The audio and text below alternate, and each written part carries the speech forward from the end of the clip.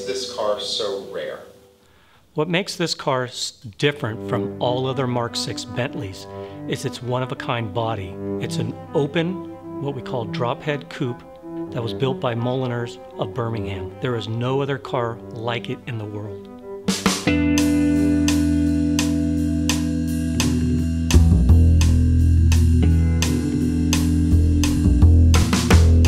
My name is Chris Clark. I'm an automobile consultant assisting the owner of this wonderful 1952 Bentley, which is going to be offered for sale.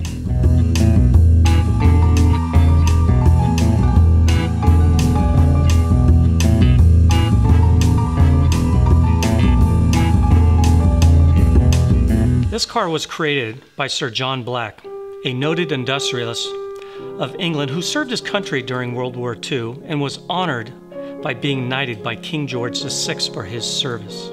He took the existing automobile manufacturing facilities and rapidly converted them to help the war effort by manufacturing many parts, as well as aircraft and other heavy equipment that helped defeat the German army.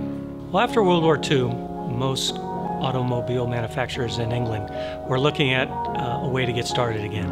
So Sir John Black ordered a Bentley Mark VI chassis. He had a goal of having a custom body design in secrecy as to avoid any detection from other manufacturers for a possible prototype of a small sports car.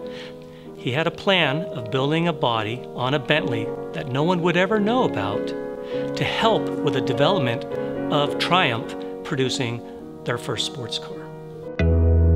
Well, Moliners of Birmingham had a designer named Stuart Peck. He was given the task to design the car from inception to completion, and it was the first time he had ever done a car completely all by himself. His training and background was primarily from the French design. As you can see from the front fenders, how they have sweeping curves and tail off all the way to the back fenders is a common French design.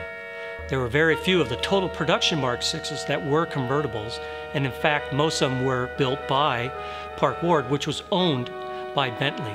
So very few were truly custom coach-built cars, and this is one of those few. The car also has the larger displacement engine, the 4.6-liter motor, giving it a higher top speed on the open road. Its all-steel construction helped it have added strength, which most open cars lacked. The use of pressed highlights instead of chrome to provide a framework for designing paint colors that harmonize color with contour suggests motion and speed. Well, in the classic car market, especially in the upper end, it attracts a very unique clientele who are looking for special, rare, unique, one-of-a-kind cars. What I enjoy about this car, first off, it's a post-World War II car. Before the war, Bentleys were very elaborate custom coach work. After the war, they stopped producing these luxury custom coachwork cars in mass numbers. Here we have one of those, which gives it its rarity. There is no other car like this in the world. This is a one-of-a-kind.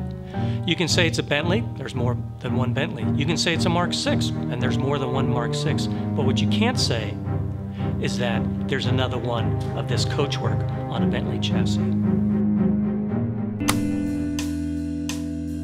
To me, what makes a car beautiful is its design. And this has got so many unique things going on to it, but having the shape and the roundness and the fullness and this French-inspired design on top of a Bentley chassis, which is one of the most reliable, trustworthy chassis engine combinations, you have a combination of two of the most perfect things: the most wonderfully engineered car and the most beautiful looking body.